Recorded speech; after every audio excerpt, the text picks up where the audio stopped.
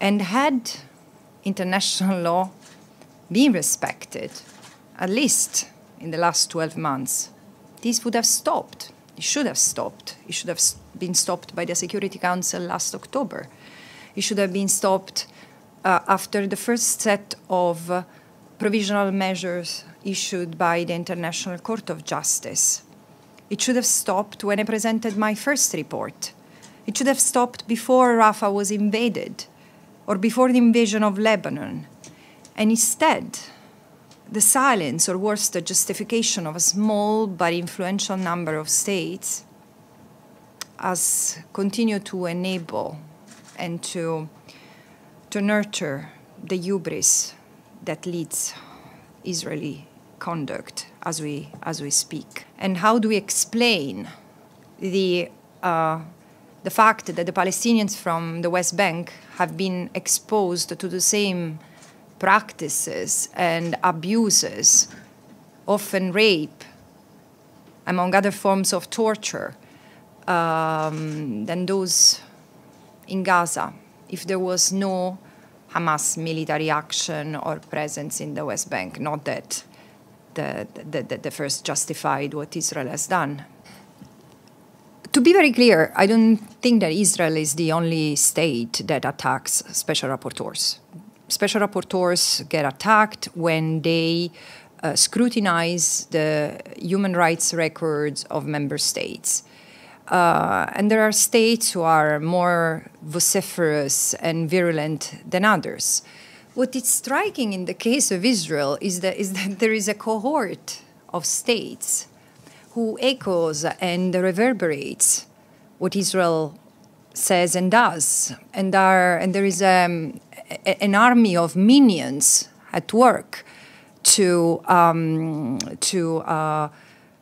produce literally fabrications that have one and only one objective: to distract the attention from where it should stay. And the fact that Israel has never faced any consequences. And indeed, I do believe that the impunity that has been granted to Israel has allowed it to become a serial violator of international law, which is the reason why I recommend that this is the time, as it has been for apartheid South Africa, to consider, for the General Assembly, to consider the suspension, recommending the revision or the suspension of Israel's credentials as a member of the United Nations. There is no question that the Palestinians have the right to resist under international law, like all people who are oppressed and who cannot enjoy the right of self-determination. I just presented my fifth report, third to the General Assembly, which has a very harrowing title: Genocide as Colonial Erasure. And as I say in the first lines of the report, this is something that walks on the heels of my previous report, what I presented to the Human Rights Council in March this year, where I concluded that based on my findings over 5 months of investigation, there were reasonable grounds to believe that Israel had committed acts of genocide in Gaza. And I've continued to investigate what has happened in Gaza, but also the rest of the occupied Palestinian territory after presenting that report. I can say that for over 1 year, I've pleaded to all concerned parties, particularly those states who can exert more influence on the state of Israel, to take concrete actions to stop the destruction of Gaza, the destruction of the Palestinian people, to ensure the prompt and unconditional release of all hostages, both Israelis and Palestinians, and to ensure international law is respected. And had international law been respected, at least in the last 12 months, this would have stopped. It should have stopped. It should have been stopped by the Security Council last October. It should have been stopped after the first set of provisional measures issued by the International Court of Justice. It should have stopped when I presented my first report. It should have stopped before Rafah was invaded or before the invasion of Lebanon. And instead, the silence, or worse, the justification of a small but influential number of states has continued to enable and to nurture the hubris that leads Israeli conduct as we speak. The developments on the grounds are gruesome, and it has actually since the beginning the violence, the genocidal violence that I have described in my first report has expanded and metastasized in other parts of the occupied Palestinian territory. And if you look at the patterns of violence, the destruction of civilian infrastructure, roads, energy grids, water pipelines and reservoir homes, and if you look at the numbers of extrajudicial killings in the West Bank as well, on top of the 42,000 Palestinians who have been killed, killed in Gaza, including 17,000 children. How do you explain the over 700 Palestinians who have been killed in the West Bank, including 170 children? And how do we explain the fact that the Palestinians from the West Bank have been exposed to the same practices and abuses, often rape, among other forms of torture, than those in Gaza, if there was no Hamas military action or presence in the West Bank? Not that the first justified what Israel has done in Gaza.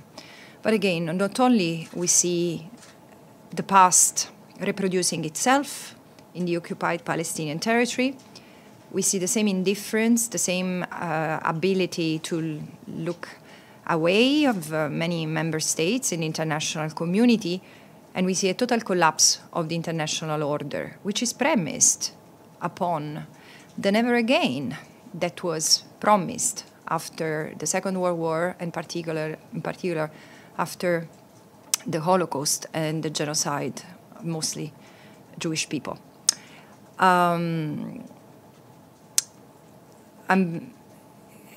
I'm very happy to take your questions. I don't know what else to say other than it's not been an easy year, because surely it has been reluctantly that I took on the functions of chronicler of a genocide, and it's extremely disturbing to see member states pontificating and questioning and obscuring the meaning of international law and dehumanizing the victims of this last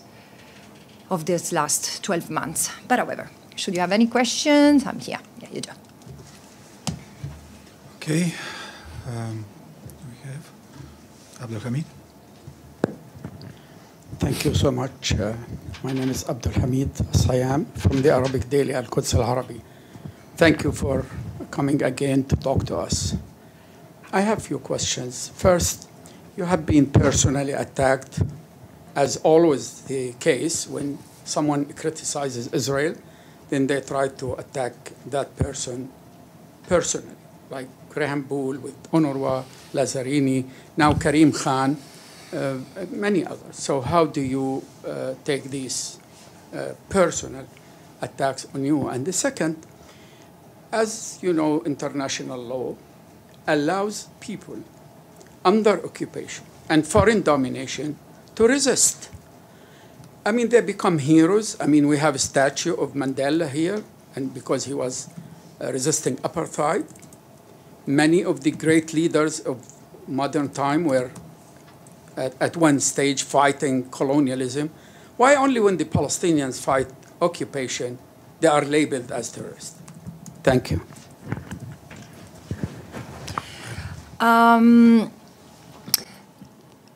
To be very clear, I don't think that Israel is the only state that attacks special rapporteurs.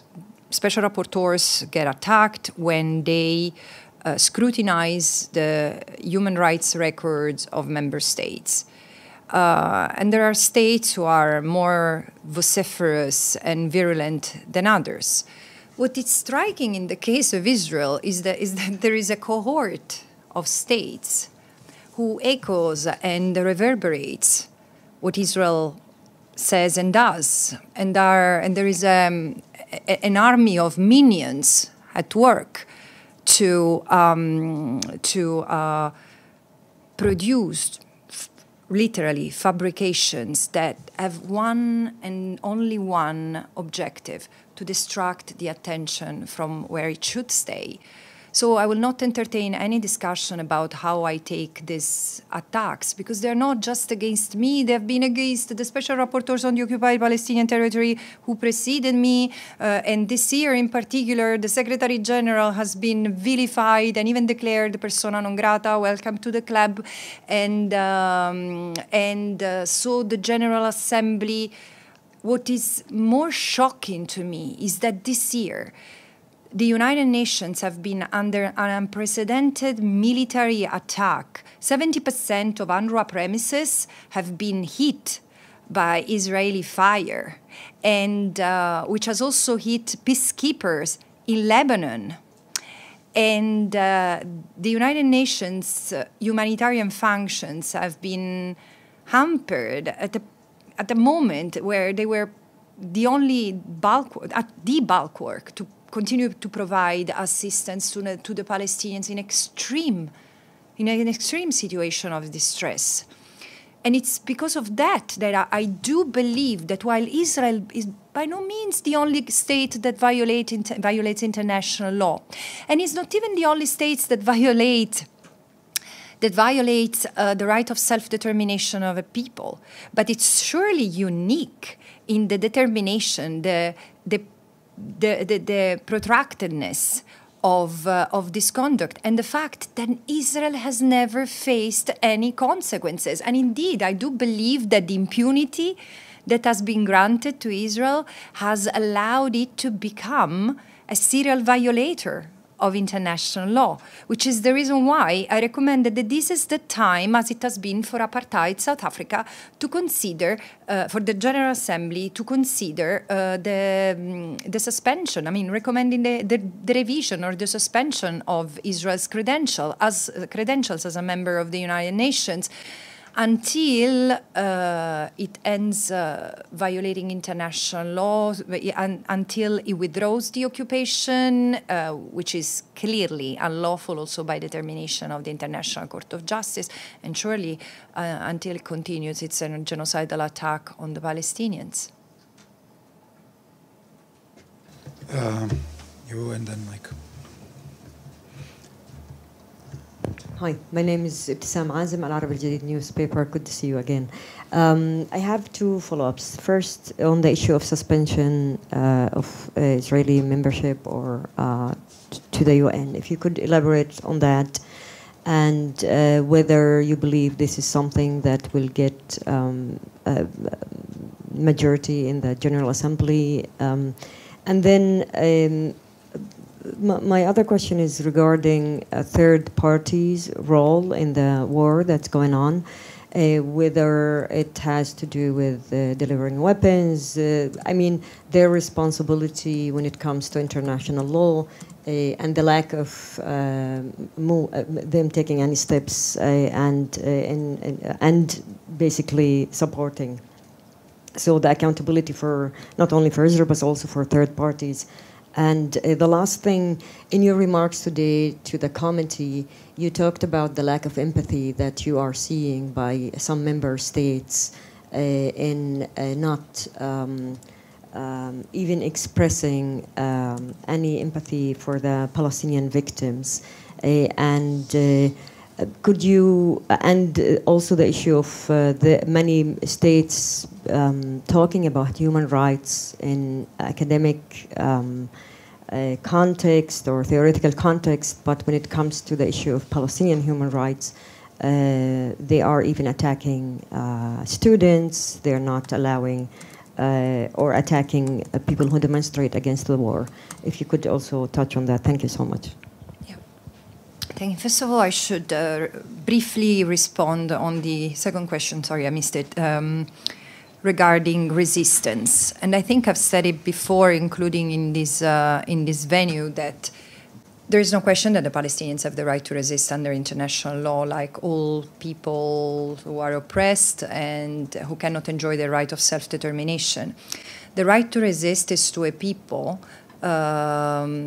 what the right to self-defense is to a state. And in the same way, it has limits.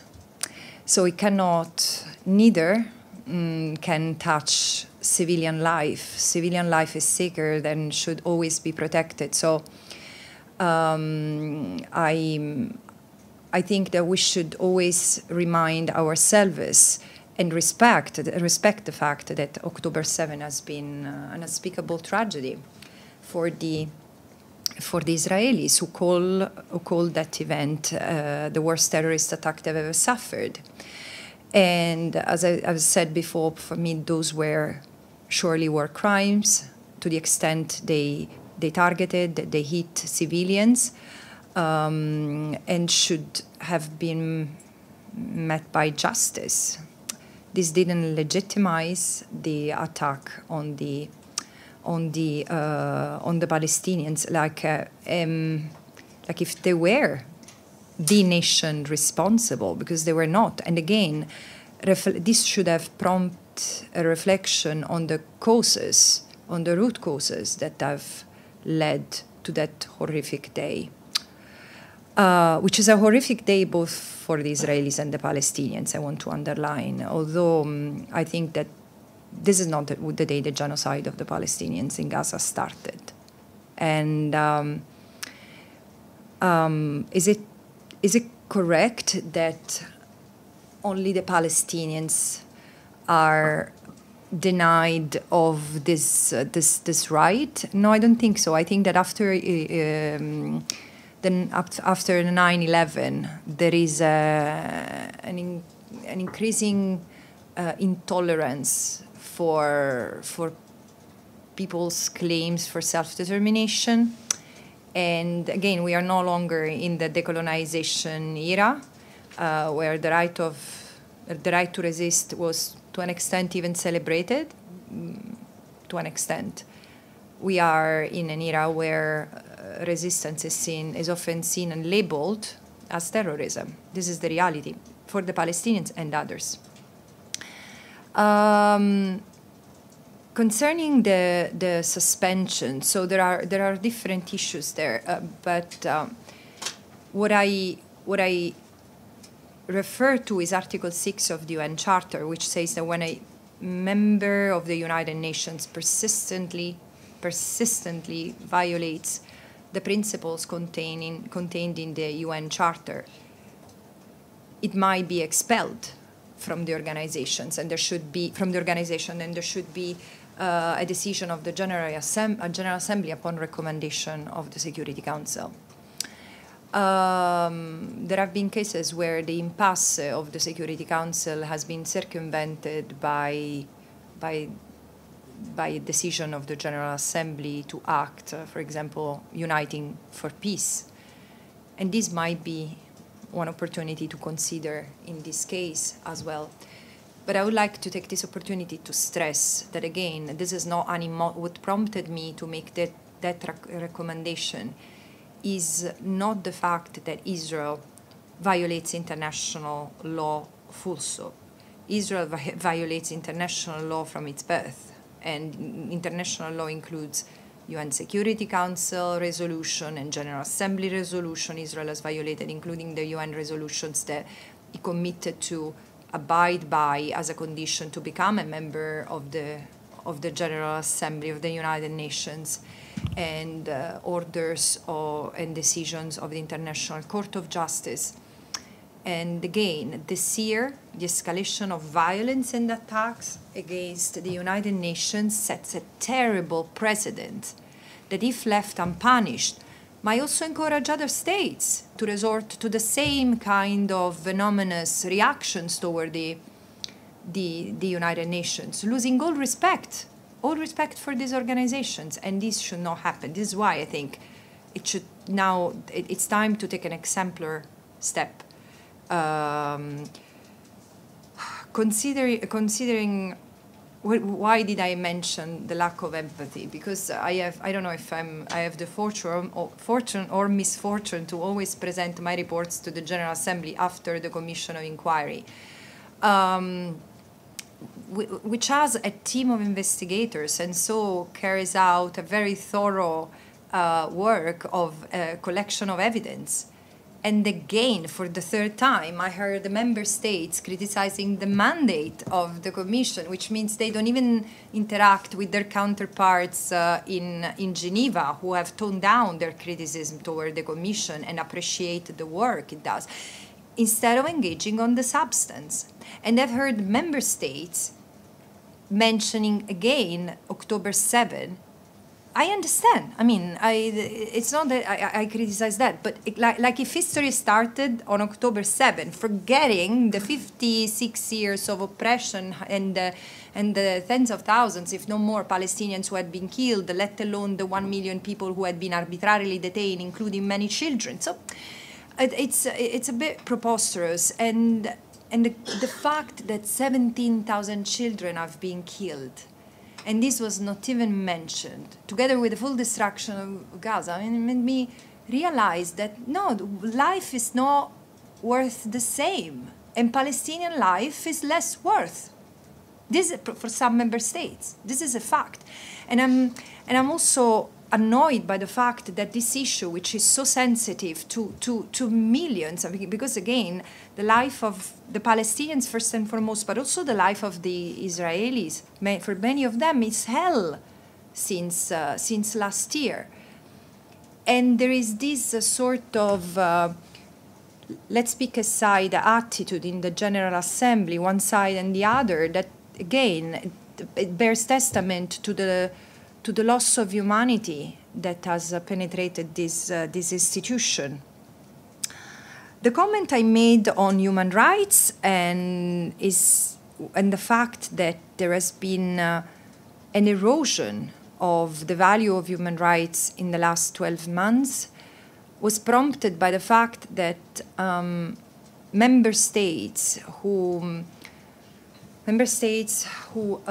praise themselves as defenders of human rights and sponsors of human rights, including in their international relations, have not hesitated,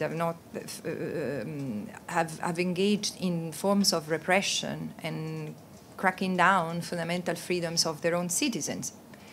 In Europe, including of Jewish people who were standing in solidarity with the Palestinians for what they were going through. And this is it's very telling of the bizarre time we live in. But especially when it comes to students who are, in a way, the most powerful, but also the most powerful. They've been the most powerful voice speaking truth to power, but also they're still the most frail part of the society, because they are investing a lot in building their future, and many of them have seen their future undermined, sacrificed for standing for justice. And what kind of message are liberal universities in the liberal West sending to the students? Yes, we can teach human rights from our podiums in universities, but then don't dare fighting to have them becoming a reality for all, because this is not your job. Basically, this is the message that is being sent. About third-party responsibility is there is a clear obligation, which is a general principle of international law of state responsibility.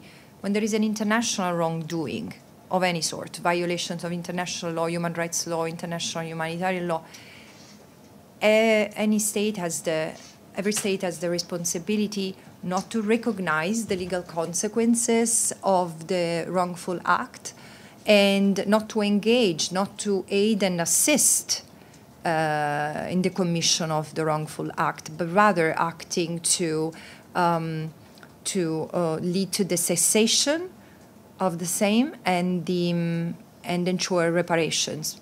Nothing of this has been done. But now we are also in a context where, as the International Court of Justice has recognized the plausibility of the genocide could be committed already in January, this triggered the application of the Genocide Convention, meaning the obligation to prevent genocide, for which you don't have to wait to have acts of genocide fully completed and a people or a group completely destroyed. You need to act so that genocide doesn't take place.